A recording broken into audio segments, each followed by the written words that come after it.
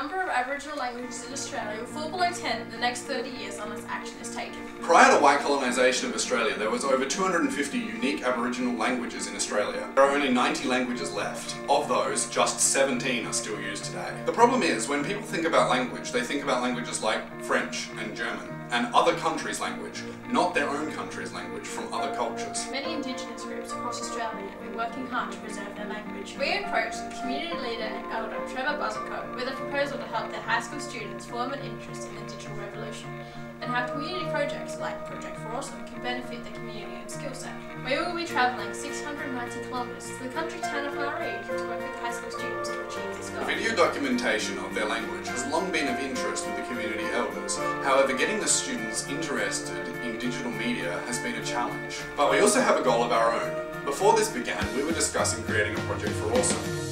So our video will be to help raise funding and awareness about the community and their projects.